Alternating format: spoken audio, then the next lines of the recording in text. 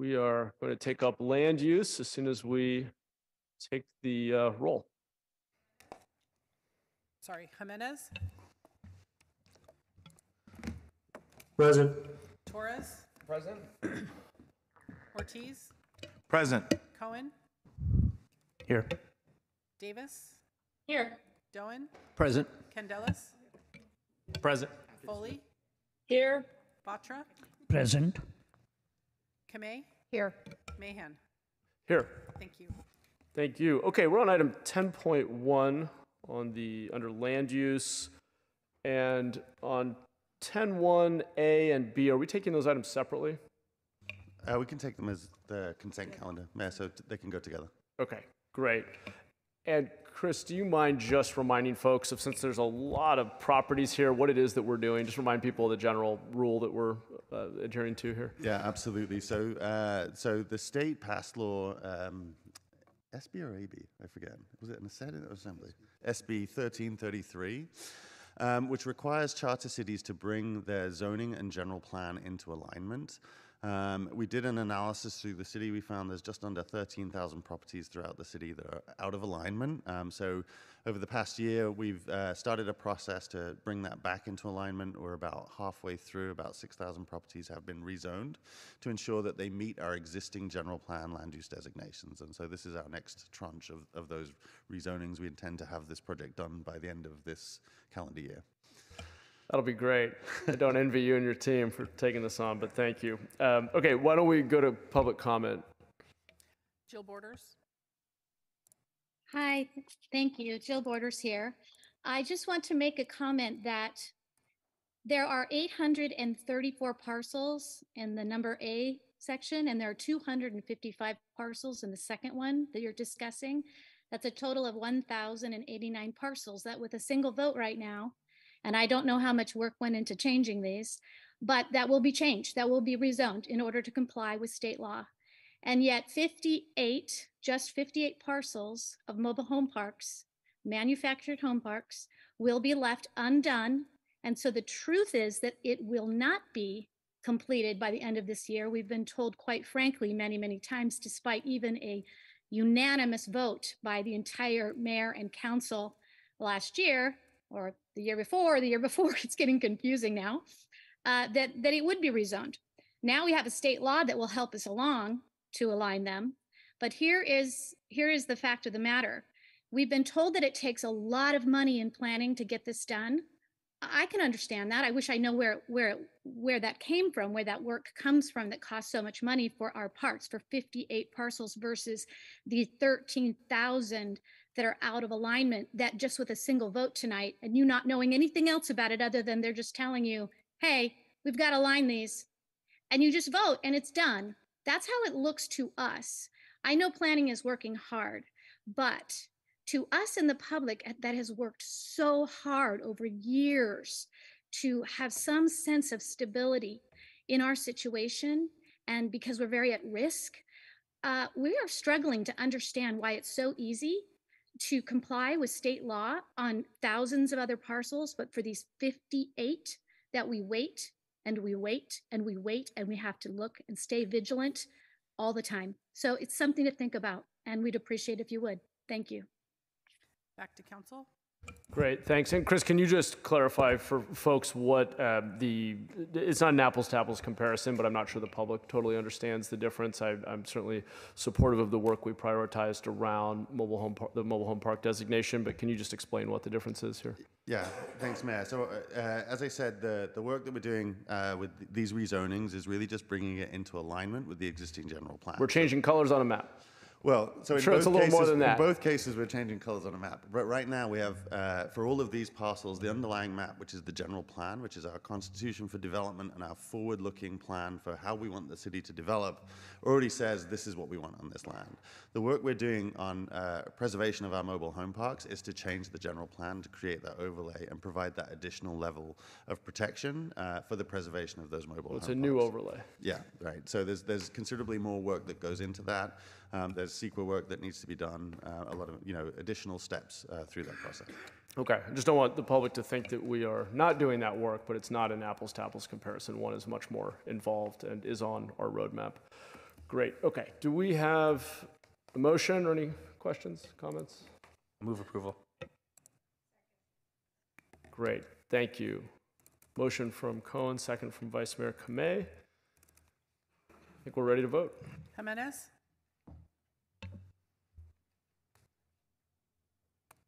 Torres, Yes. Cohen, Jimenez is yes, sorry. I was trying to find the button. thank you. Cohen, Aye. Ortiz, Aye. Davis, Yes. Doan, Aye. Candelas, Aye. Foley, Aye. Batra, Aye. Kamei, Aye. Mahan. Aye. Thank you. Thank you. Okay, we're on to item 10.2, Burbank annexation item. I believe we have a short presentation. Yes, we do, Mayor. Thank you. Chris Burton, Director of Planning, Building Code Enforcement. I'm joined by Robert Manford, our Deputy Director for Planning, and David Keon, our Principal Planner for SEQA. The project before you, as noted, is the initiation of the annexation for Burbank 44 and the associated pre-zoning. Just one moment. I'm sorry, but there was a comment card for item 10.1 that I didn't see. Okay. I assume we can hear that public comment now? Sorry, sir. Come on up. Yes, of course. I apologize. That's okay. Sure. Hi there. Good to see you. That's cool. Glad you're up there. My name's Chris Griffin, and I live in the Historic District, which is on Almaden between Reed and Pierce. And I just had 4 questions. What I wanted to know is, because my house is historic, has the City Council taken in consideration the historic features of that area? And then 4 questions real quick. R1-8 zoning, how does it benefit me? Tadco, which is Tadco Janitorial, which is right next door to me. What does the city have planned for that property? Because it's just my house, my 2 neighbors, and Tadco. So I want to know what the city has planned for that property if they're rezoning a commercial building to residential. And then I also want to know about setbacks, because my property has a separated garage, and right now there's the City Planning Commission said there's no 0 lot line, and I plan on building an ADU in the back where the garage is at. So I need to know if there's setbacks or if it's still 0 lot line. And then the last question I had was, if the city plans on purchasing Tadco property and doing something there, is it just going to be residential? R.1 is only 2.5 stories, 35 feet. So that's the questions that I have. So just so you're aware, during public comment, we just take comment. We don't have capacity to answer questions and get into a back and forth. A member of my team, Stephen No, is here, and I'm sure he'd be happy to take down your questions and help route them to the appropriate staff offline. But thank you for being here. We appreciate it. Yeah, I just wanted to make that clear. Yeah. I want to know that the city, the whole city, you guys, it's a historic district if they're taking that into consideration.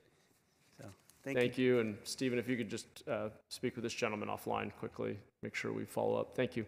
Is there any other public comment on 10.1? No, there wasn't. Okay, Thank you. great.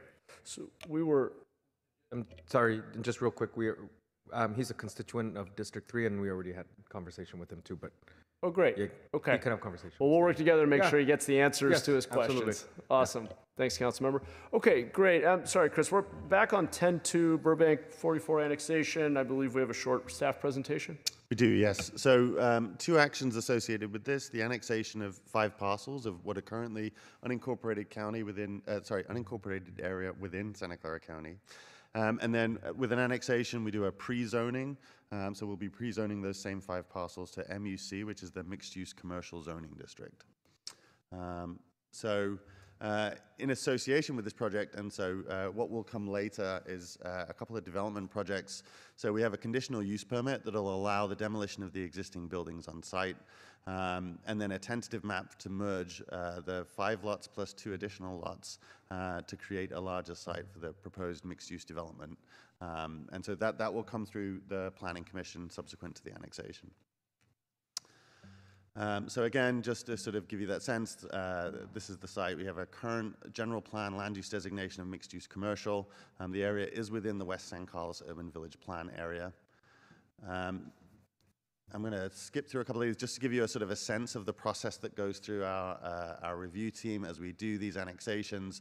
We do a lot of coordination with the county and with LAFCO on the annexation boundary. There's work with special districts in the area to ensure that we understand all the implications of annexation. And in this case, the site will remain within the Burbank Sanitation District. We do community outreach and then analysis against all the city's plans and policies. For environmental review, we followed our typical process. This process started late in 2020 and has been through an EIR process. We actually got comments through circulation back in July of last year. Comments were received from DTSC, from PAC-SJ, County Roads and Airports, Valley Water, as well as a member of the public. We prepared responses to those comments, and they were published with the First Amendment to the EIR back in December. So there were environmental impacts noted associated with the project related to construction air quality, potential damage to nesting birds, hazards from residual agricultural chemicals, construction noise and vibration, and project vehicle miles traveled. All of those could be mitigated below the significance threshold. However, there was an impact associated with the demolition of the historic resource, which has been determined a candidate city landmark, and that will exceed the significance threshold even with mitigation measures applied. So we did prepare project alternatives. Project Alternative 2 would avoid the impact. However, there are concerns with the ability to actually develop the project within that consideration. So as I said, we prepared responses to the comments, and they were published just back in December through the First Amendment to the draft EIR. So staff's recommendation is to adopt a resolution certifying the environmental impact report for the project and make findings consistent with the significant impacts and a statement of overriding considerations. Adopt an ordinance pre-zoning the property to mixed-use commercial, and then adopt a resolution initiating proceedings for the annexation, which has been designated Burbank 44. And with that, staff's available for questions. Great, thank you. Let's go to the public first. Sal Caruso.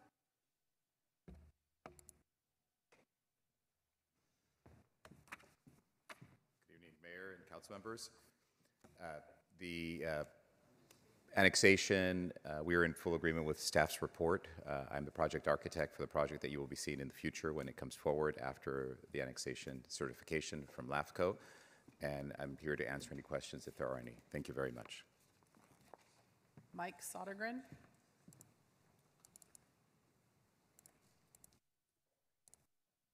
Good evening, Mike Sodergren, Preservation Action Council. Thank you, Council, for considering this project. The first action we are taking with the annexation of the Burbank 44 property site is to demo all of its buildings, approve a conditional use permit to do that. We understand the desire to develop within the urban village, but we want to point to a couple of things. Future development opportunities within the urban village. This is the city's own language. Along the corridor it'll be important to achieve a vibrant urban village that builds on the preferred existing character in keeping with these character defining elements. New developments should avoid demolition, instead seek to adaptively reuse the unique elements that define its character and sense of place. Some of these buildings definitely could be saved, as the planning director mentioned, and option 2 with an inference that it would cost more to do that. Unfortunately, this is a missed opportunity to pursue the goals of an urban village, and it's apparently a part of a pattern of missed opportunities. I also want to note that there are existing businesses that are a part of those buildings that will no longer have a place to work and provide the unique services that are distinctive to San Jose. Thank you. Back to the council. Great, thank you. Councilmember Ortiz. Thank you, Mayor, and thank you, staff, for your hard work on this presentation and all the zoning processes. I know that you guys are incredibly understaffed, so I really appreciate your work and dedication, especially in urban villages. So I'm a supporter of building more housing, a supporter especially for senior housing and other specific use for specific population housing. My only concern is the historical significance of these businesses and storefronts. You know, I myself, people don't know this, but I am an antiquer. I collect political memorabilia, and I've been going to these businesses since I was a youth. And a lot of these storefronts, they're very, they're significant to this portion, San Carlos Avenue. They almost have like a Western style to the storefronts. You don't see this style in any other area, and I'm really concerned about retaining the historical architecture of these sites. So I'm supportive of development. I'm supportive of, I'm appreciative that people want to come to our area in order to invest and build more housing. I'm just really concerned because I'm seeing this start here in this urban village. I know it's already happening in Alum Rock and other urban villages where we have, especially Little Portugal, where we have historical small businesses that have been there for, you know, generations that now, you know, unfortunately in the pursuit of housing may be displaced. So I just wanted to see what our planning department can do, whether it's, I've mentioned this in the past, potentially a right of first refusal for properties, so that when businesses are quote unquote displaced for a short period of time, when the property is built, they could have the right of first refusal at the same rate that they were paying for that storefront before the construction. Because, you know, this is Antique Row, and I just think we need to be intentional with how we're developing these urban villages. And if they do get displaced, I'd like to see if there's plenty of storefronts here in the city of San Jose, if the city can help these antique shops all relocate to another area so that we can keep the Antique Row that people come from all over Santa Clara County to visit. So I'd love to hear any thoughts that staff have in regards to that. Yeah, thanks for the question, Council Member. It's certainly something that we're acutely aware of, and as we've been digging into the urban village process in different parts of the city, understanding the implications around commercial displacement.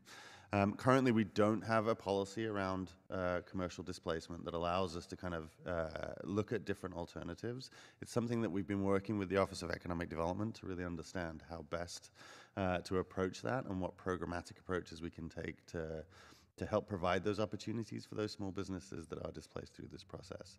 But currently, we don't have anything in place that can help support that, other than sort of. I appreciate that. When do you think we will have a commercial displacement policy?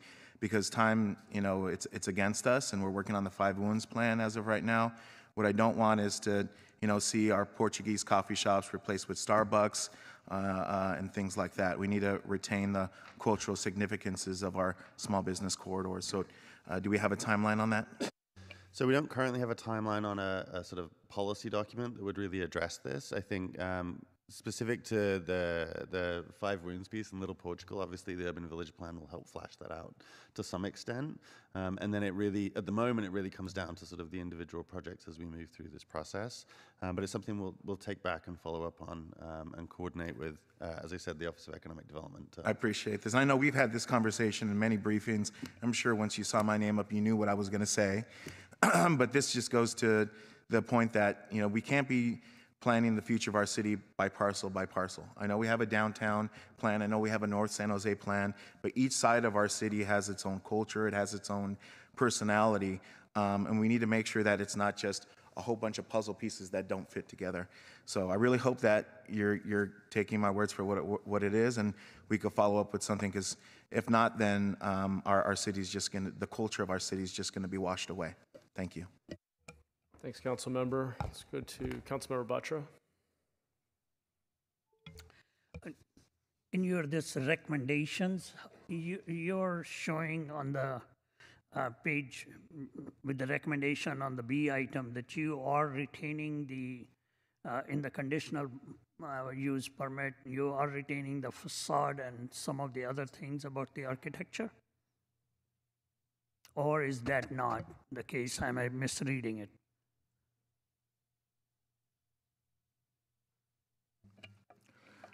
Commissioner, Councilmember, this is Robert Manford, Deputy Director for Planning. I believe for this particular project, all the existing buildings will be demolished.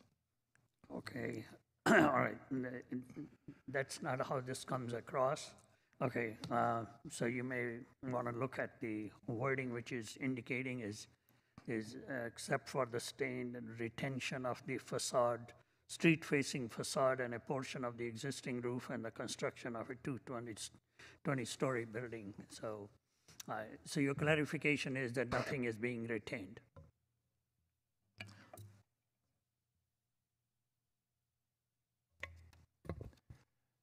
Good evening, council members. That is the 19th North Second project. That is actually deferred to March 28th. So that project is not before so the I'm city reading council this ahead, you're evening. saying. Yeah, thank you. Okay, all right. Okay, so this one, there is nothing applicable to that one. Okay. Yeah, then I don't have any other questions on it, and I move the resolution for adoption. Second. Okay, we have a motion and a second from Councilmember Davis, and we have Councilmember Cohen up next. Yeah, thank you. Thank you for the presentation. You went over it very fast, so I'm trying to understand your project alternative slide. You list a number of project alternatives, and I think you said something about how they're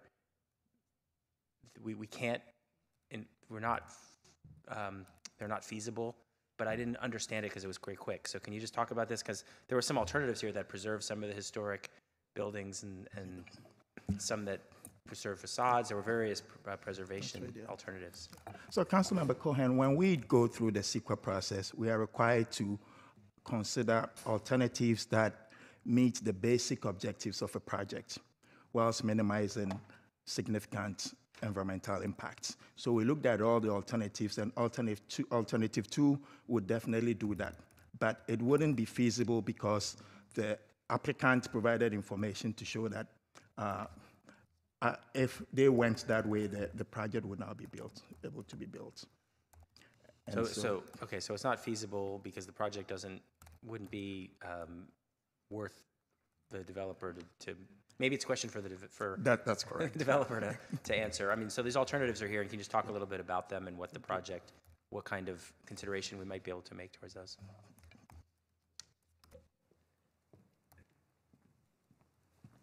Thank you, council members and mayor. The alternatives presented, as was illustrated, is that by keeping one or both of the buildings in the center of the project, it basically cuts through what is a multi-story building, and it's not a matter of it's not just financially not feasible, it simply will, it's like saying keeping a one-story house in the middle of the City Hall block right here. How do you build the City Hall tower around a one-story house in the middle of this block? That's what makes it infeasible, is that it's incompatible, perhaps, is the better terminology. So it's not just a financial feasibility, it's literally not possible to build the project. And this is, I know we're not discussing the project supposedly tonight, but the project is a senior project for senior care and 61 residential units. So under the alternatives that are required by CEQA, we looked at all the various alternatives that were explored and evaluated by the city of San Jose, and it was deemed that those other alternatives are not practical, not just by our input, but by the findings of CEQA, by state law. Okay, thank you. I think that answers that question. I'll just ask questions then to the staff. You talked about a policy for displaced businesses. And I do appreciate Councilmember Ortiz's suggestion about the ability to come back afterwards. But more what I'm thinking is that, you know, we have an economic development, and this would be a question maybe for Nancy if she were here, but she's not. When we get these developments and we have small businesses in those buildings, it seems to me that we should automatically at least be trying to facilitate alternative locations throughout the city, especially at a time when we have so many vacant storefronts across our city. So do we have any coordination when these things happen? Do we have any, is there some automatic discussion that occurs with these business owners? So thanks, Councilmember. I'm happy to answer for Nancy at any given moment, and I do have some previous experience in this matter, so I can. Careful, she might call in and rebut. Oh, I'm sure she will, Mayor. I'm sure she will. So what I can tell you is the business development team in the Office of Economic Development does coordinate with us on a regular basis, and actually pre-pandemic, there'd been a considerable amount of work gone on along the Alum Rock corridor as a series of projects had come in through the Urban Village Plan that were we're creating a potential for significant displacement of small businesses in that area. And so we're coordinating very closely with that team so that they understand what applications are coming in and the sort of the implications of development. Part of the challenge is often the timing relative to development. So when we do an entitlement project, there's by no means a guarantee that that will start at that point. Quite often they will sit, potentially up for a number of years before any action is taken. And sort of one of the challenges is, we're obviously not party to some of the discussions between landlord and tenant. They'll often transition tenants to sort of month to month, so they have more flexibility. So what we've done is to try and build those linkages and sort of start that coordination earlier, so the Office of Economic Development has the opportunity to get out there and start those conversations, can look at sort of how to help those businesses transition. As it relates to sort of businesses sort of leaving and then coming back, one of the biggest barriers to any small business as it relates to displacement is just the cost of relocation. And so the idea of doing it twice is often, incredibly prohibitive. So it's often a case where we're transitioning them to another location that will be permanent rather than sort of out and back.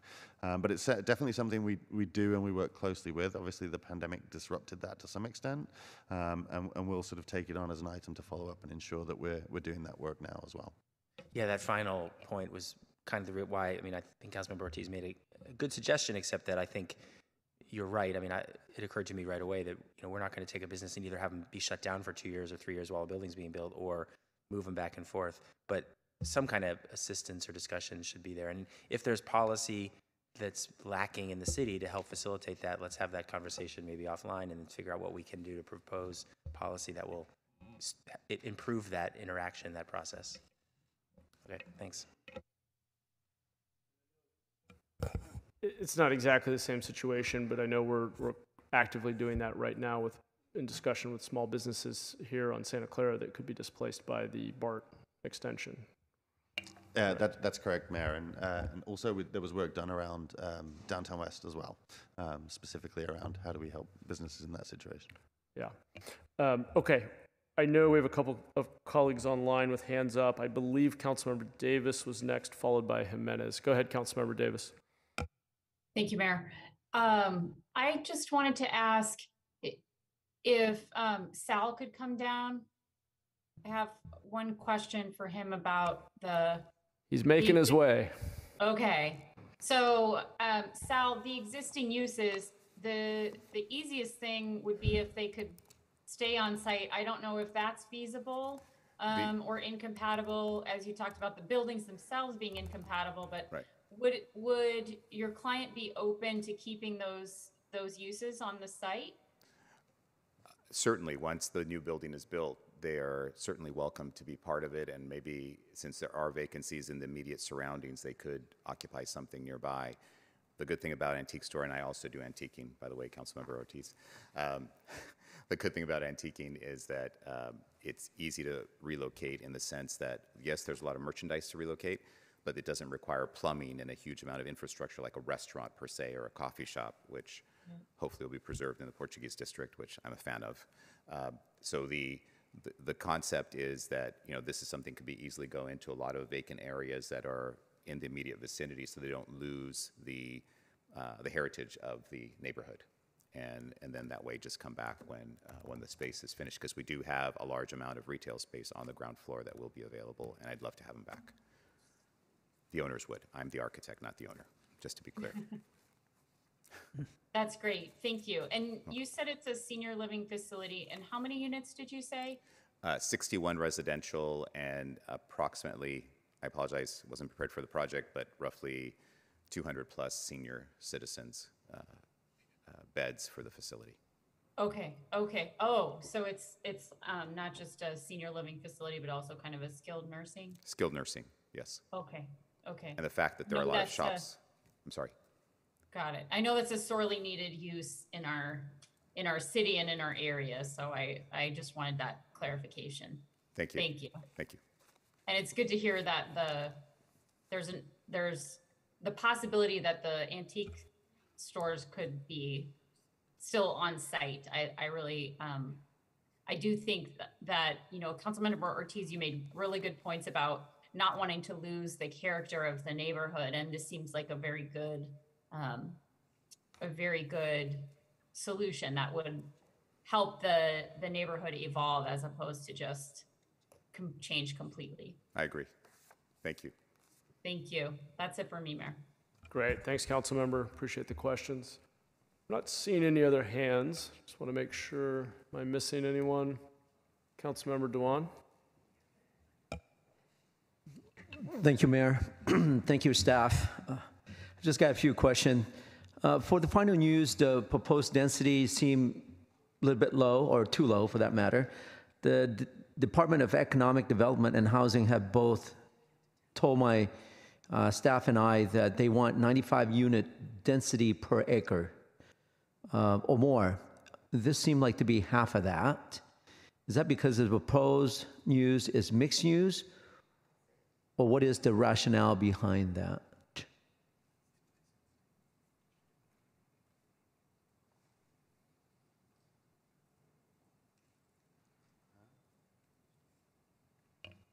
Sorry, Councilmember, one moment, just pulling up that information. So, no worries.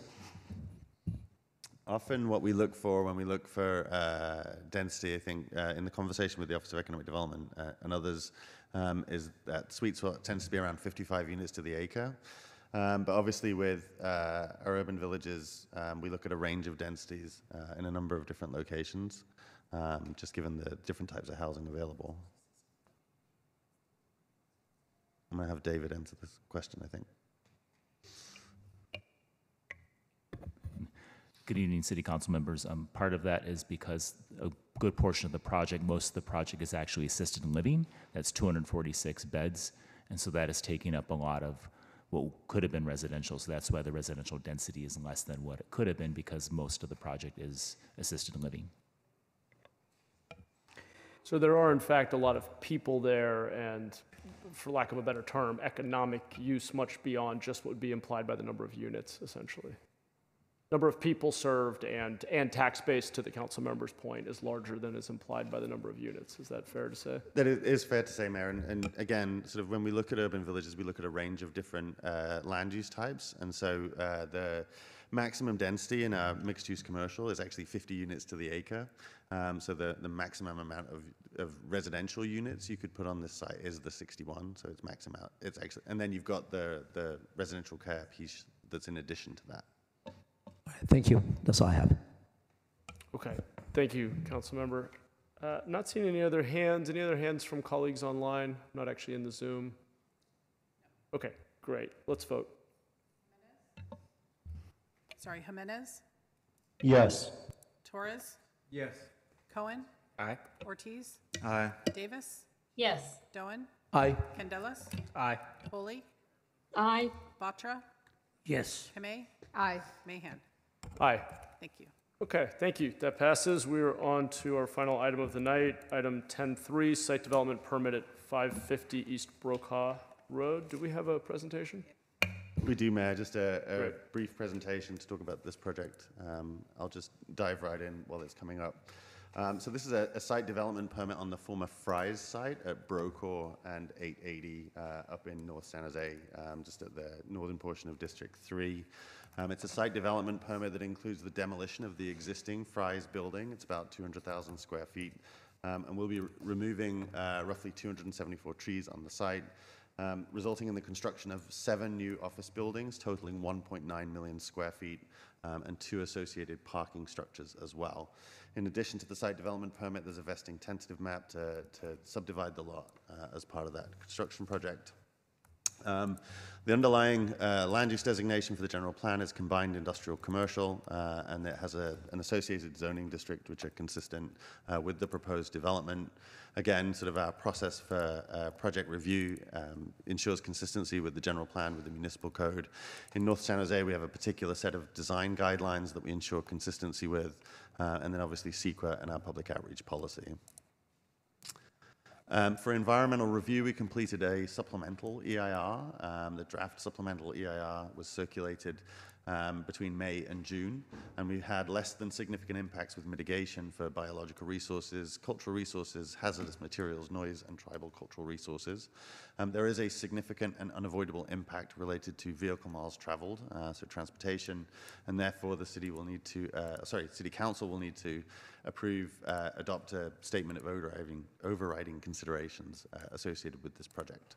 The first amendment to the supplemental EIR was posted on the city website back in November. The project came through Planning Commission just back in January, I believe it was January 12th.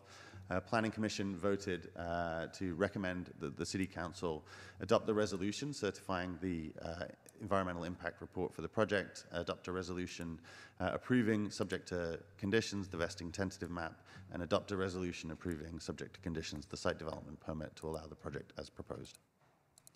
And with that, we're available for questions. Great. Thanks, Chris. Let's go to public comment. Alex?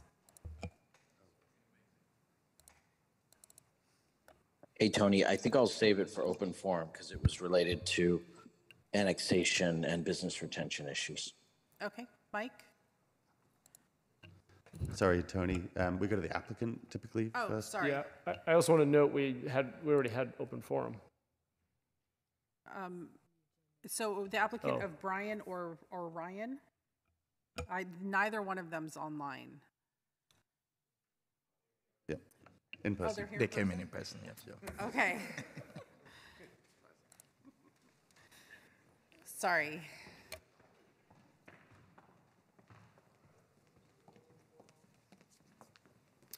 Good evening, Mayor and council members. Appreciate you having us here tonight. We're excited to bring this project. My name is Brian Wolf, partner at Bay West Development. We've been working on this a while. There's been a lot of growth and development in North San Jose in the last decade or so. We were a part of that from a housing perspective. We're excited to continue those efforts to bring additional jobs to North San Jose. I am happy to answer any questions. We agree with everything presented in the staff report, and we thank them for all their hard work throughout this process. I do have our architectural team at Gensler here to do just a little visual presentation for you guys and kind of describe from a design perspective where we were going with this, and then again, happy to answer any questions. Thank you, Brian. Good evening, City Council members, Mayor. Is there a way to, I believe we sent in a presentation, but is there a way to plug in?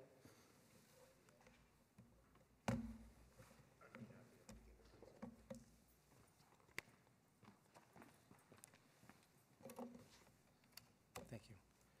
There's a little program, and there's going to be a little thing that pops up. You got to run first, so go ahead and minimize this. Okay.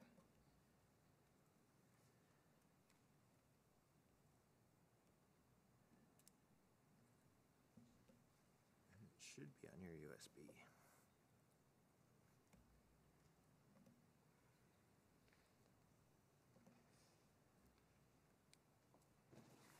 Yep.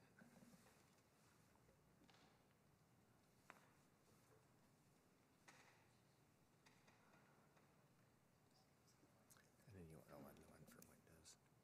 No, not the internet. Sorry. It's okay. Yeah, here we go.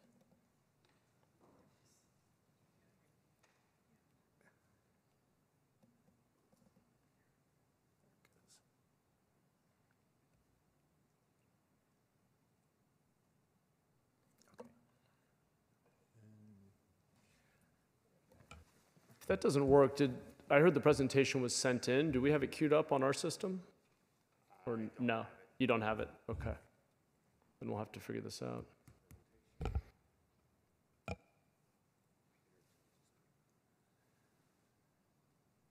Thank you for your patience, everybody.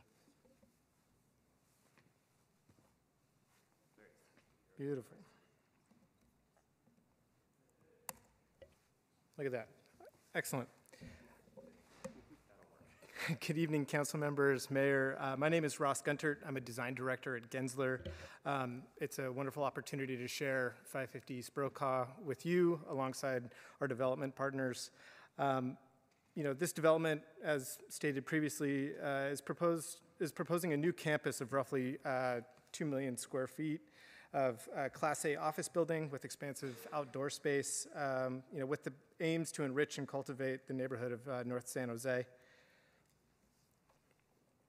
Some of the key design drivers for this project are really to contribute to the public realm and the urban context while embracing the environmental conditions of the site, to design a sustainable and attractive campus that would attract world-class tenants to the San Jose market.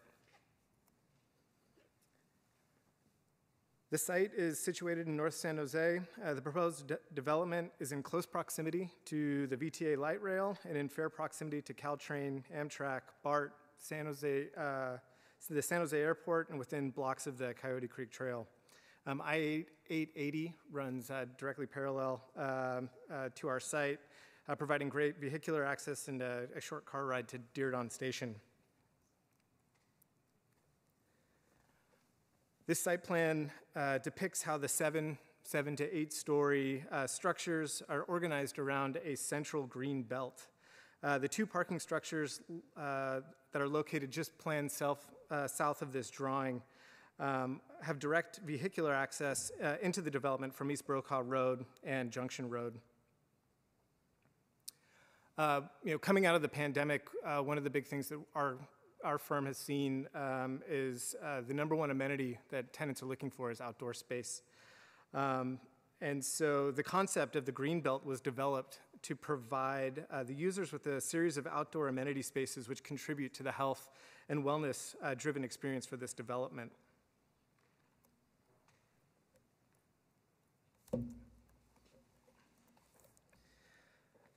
Here are a series of renderings that are looking at that kind of green belt experience. This first view depicts the upper levels of that green belt, the interconnected outdoor terraces and various levels between buildings to create this really unique outdoor experience and leveraging this wonderful climate that we live in. Critical to the design was the environmental response of these buildings to the local climate and for the site conditions to be designed sustainably and responsibly. Building massing and orientation inform the facade approach with the main objectives of reducing solar heat gain in the buildings and glare to optimize energy performance and user comfort. Here's another visualization looking at the ground floor between buildings where folks enter into lobbies on either side of this covered entryway. And a central drop-off area at the heart of the green belt. You can start to see how that landscape begins to stitch these buildings together. And finally, a bird's eye view of this development in its context. I'll follow off where we started, which is really the project goals. And for us, it's really to create an attractive and sustainably responsible development, providing quality outdoor spaces that contribute to the tenants in the local community. We look forward to your questions, and we're here to answer them. Thank you very much for your time. Thank you. Appreciate it. I was just informed that the presentation was not viewable online to folks. So is it posted by any chance? No, but if somebody sends me a copy, I can post it. Great. Yeah, the way we had to do it, it had to go up on this screen, and that screen is not accessible. Okay, apologies to everyone viewing online. Thank you. Appreciate the presentation. We took public comment, so we're now on to council discussion. No, there was another hand up when we went to the applicants. So we have Mike. Oh, okay. Let's finish public comment then. Mike Sodergren, Preservation Action Council. PAC is definitely not opposed to this project. We think it has a marvelous potential for new commercial development and the things that'll go on inside those buildings. But we do wonder what can be done to preserve and memorialize this truly iconic business. For those of us who grew up here, we've seen the transition from orchards to semiconductors. And this store with their unique facades, these stores, the Fry's chain of stores across the South Bay locations, tell a story not only of technology, but the people who live here. And this is a store where you could buy everything from Doritos to diodes and transistors and microcontrollers. And I just point out that the Fry's family was really a big family supporting the arts. And so with the passing of the business, which was a natural passing, just the call to the developer is, how do you memorialize this, and how do you feature this, and how do you put something together that will inspire the people that are going to occupy this building to do the kind of things that the people that went in and shopped there did in their spare time in their garages. Thank you. Back to council. Great, thank you. Councilmember Jimenez? Yeah, thank you, Mayor. I have a question or two for the applicant, if they can go back up. Applicants, walk him back up. Go ahead. Yeah, I see the back of his head as he's making. Yeah, thank you so much for the information, sir. I appreciate it. Yep. What I'm curious about is, we often approve many of these items as they come before us every Tuesday, but oftentimes, unfortunately, things aren't built. And what I'm curious about is how much of a certainty do you have that you're actually going to build out this development? And if you can also speak to whether is it built on spec? Do you have a tenant? If you can tell us a little bit about that. Yeah, as you know, we're in interesting economic times today, and it's a constantly, moving target. We do not have a tenant currently in hand for this project.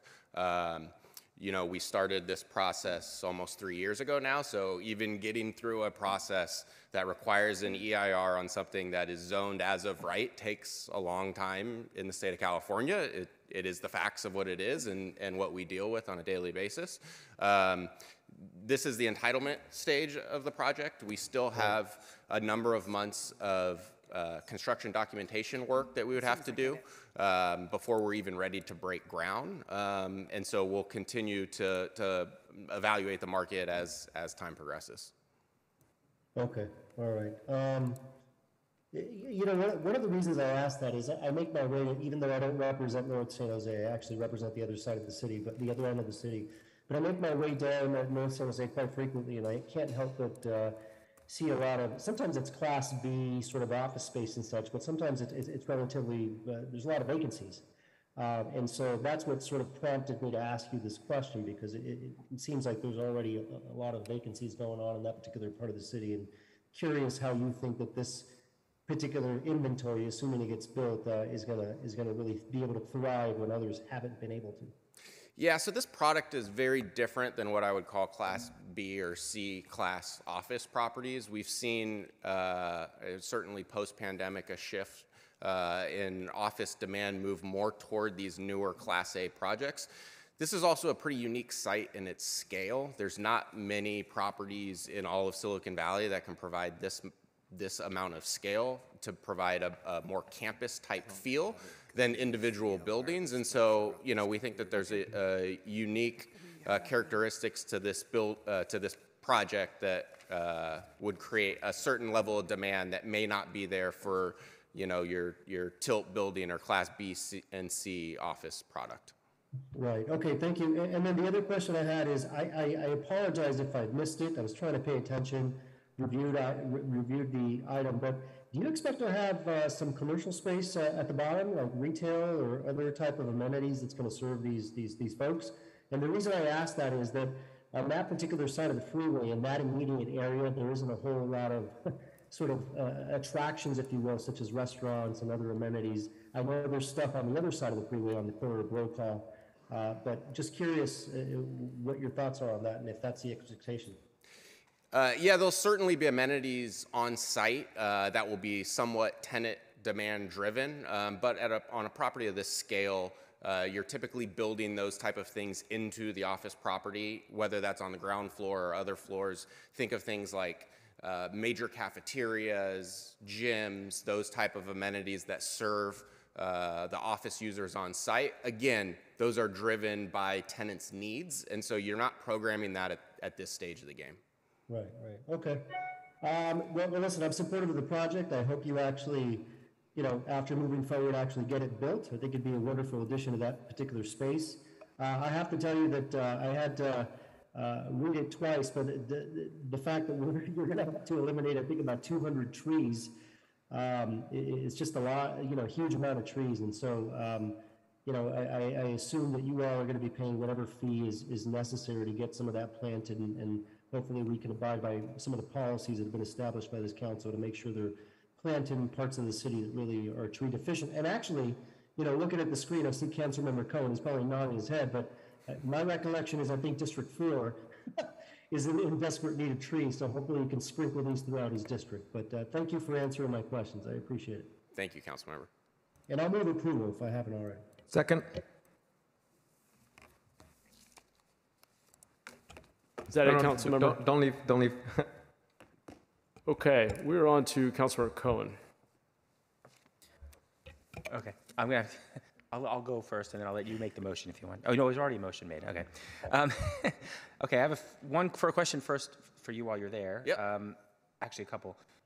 There was, I had seen something about some plans to memorialize the Fry's motif in some way. Is there something in the project to do that? Again, we would typically do that when we're starting to do the interior design of the buildings. We're not doing it on the exterior, at least there currently aren't plans to do that from an exterior perspective. And so anything done there would be on an interior design perspective once we start getting into that stage of the development. Yeah, I appreciate that. I spent a lot of time at that Fry's and love the Mayan motif. I will say I know this is officially in District 3, but I want to claim joint custody over this site because it's right on the border and it really is kind of D4, D3 area. The other question I have, and this is the question I can look over at Chris and he'll know exactly what I'm going to ask next. You have a lot. I know you're early in your design phase, so this is a perfect time for me to bring this up. My preference on projects like this is that we're doing something good with the roof. I think that building in solar and a lot of roof space to do so would be really, really good. If we're talking about building green buildings, I saw also some covered walkways. There's a lot of opportunity for solar, although that might be shadowed, but I think we should consider that. If not, I know you have some green exterior space and might not want more green roof space, so I think this is a perfect type of project, perfect location, high buildings that will be, anyway, just we'll absolutely take that into consideration. Thank you. Yeah, I know you're not yet at the we're design not quite phase, there yet, but yes. I just want to bring that up early since often when we see these projects coming later, it's too late. Yeah. So I'm going to mention that now. I do appreciate that this does say, while a lot of trees are coming out, you're going to put in 500 replacements on site, and then there'll be some additional. So that's good, although I recommend kind of following up to Councilmember Jimenez's comments. When we take out large trees and replace them with ones that'll take 20 years to get large again, that's not as desirable as finding ways to use the site and trees that might already be there and keeping them. Sometimes along the facade, along the front, you can use the sidewalk and keep the trees there. So I also want to encourage that kind of thoughtful approach as you move forward. Yep, will do. Thank you. Okay, the rest of my questions are for planning, not for you.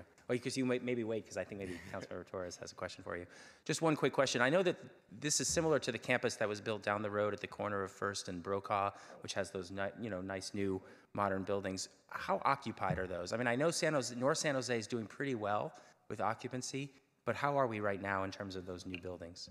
That's a good question, Councilmember. I actually don't have that number to hand, but it's something we can follow up on. I know they were, I believe, the majority of that campus was pre-leased. I don't know what the occupancy level is at this point. And I know that this is a long-term project, and we're hoping things will be different in the long term, so just kind of a question.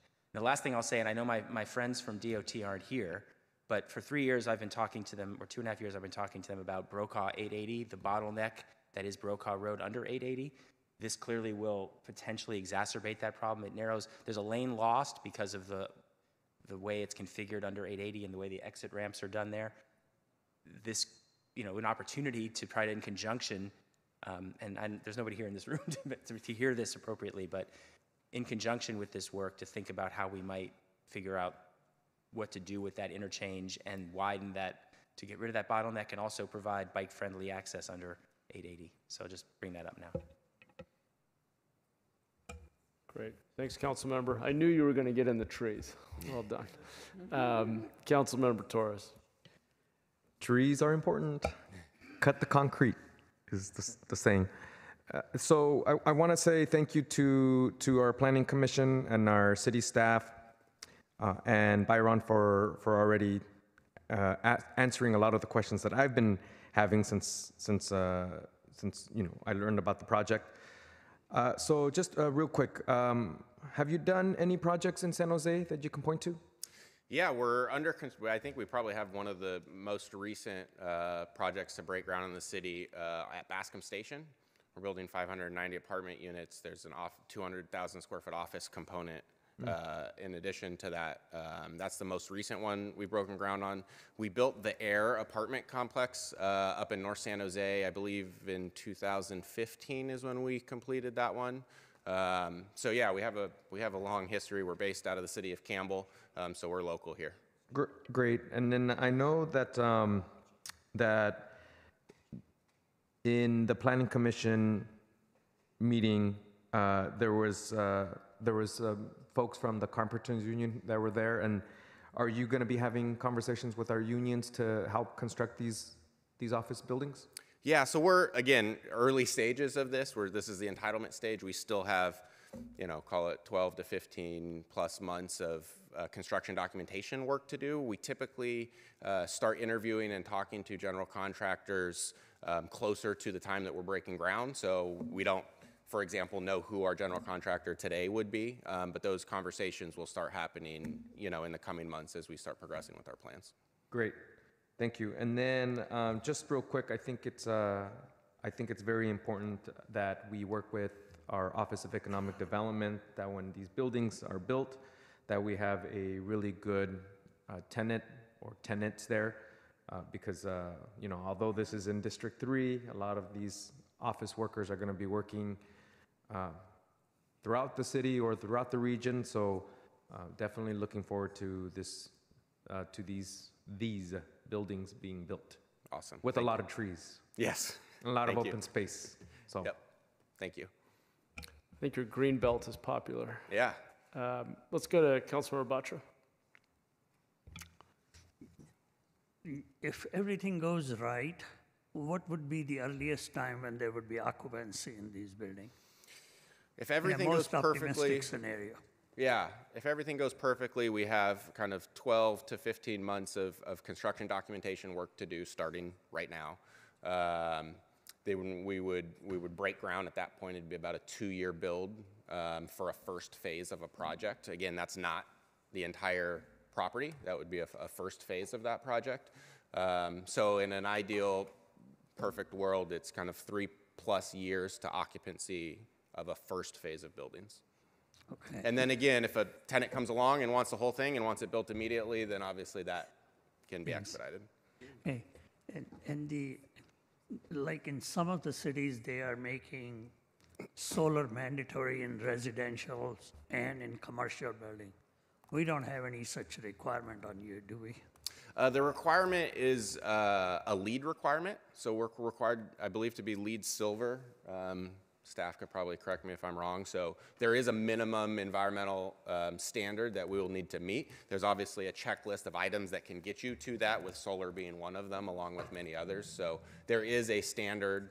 I will say, just based on doing stuff in other municipalities, it's a higher standard than a lot of places. And so that's the standard that we would be using. Thank you. Thanks, Council Member. Okay. Not seeing any other hands. I believe we have a motion. Let's vote. Jimenez, Yes. Torres, Yes. Cohen, Aye. Ortiz, Aye. Davis, Doan, Aye. Candelas, Aye. Foley, Aye. Batra, Aye. Kamei, Aye. Mahan. Aye. Thank you. Congratulations to the applicant. Thank you. Okay, we're on for the second time today to open forum. And if you commented in open forum earlier, you were not eligible to comment this evening. Is that right, Tony? That's correct. Okay, and this is for any members of the public who wish to comment on items not on today's agenda. Alex? Hey, good evening, council members. Thanks for your patience the next 2 minutes. This is Alex Shore, Executive Director of Catalyze SV. It was great to hear council members talking about local businesses and small businesses and retention. Thanks, Council Member Ortiz and Council Member Cohen. It's definitely, we've had some experience on this at Catalyze SVR members with projects, and it's certainly not enough, but there's a project on West San Carlos that's hopefully coming forward to you, a 100% affordable housing project. Or maybe it won't come forward to you because of state laws streamlining affordable housing. But one of the points of input from our members was to incorporate something, because it's right on West San Carlos in this corridor of Antique Row. And so our members asked the developer to incorporate perhaps some antiques on the site, say on the ground floor, so to celebrate this area. And the developer has said that they're going to call their project the one that was Villas on the Row, in celebration of Antique Row. So there are things that you all can ask for, I think, as you're talking to developers in your district or citywide. The other point is there's a great example of a community asset that was not getting displaced from a building. On April 7th, Catalyze SV, and we've been talking with Councilmember Torres about this, is going to be doing a tour of a development in the Japantown neighborhood that just got built in the last year or two, and it did not displace the Empire 7 Studios art gallery because the developer chose to bring the Empire 7 Studios back into the development by giving them 800 square feet in a gallery. So if you'd like to see that project and learn more, come out on Friday, April 7th, and check that out. It's a great example of how small businesses or a community asset, in this case an art studio, continue to be in our community even when development occurred. Thanks so much for your time. Mike?